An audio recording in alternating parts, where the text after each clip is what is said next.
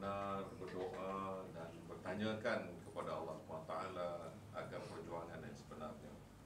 Four members of Parti Pribumi Bersatu Malaysia (PPBM), including 2 Larut divisional leaders, quit the party and joined Umno today.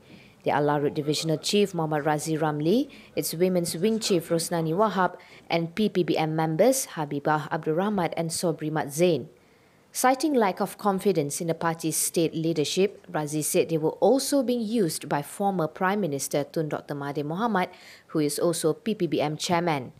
The announcement was witnessed by the Larut Member of Parliament Datuk Sri Hamzah Zainuddin and Larut UMNO Divisional Chief Datuk Faisal RB Muhammad Shohor.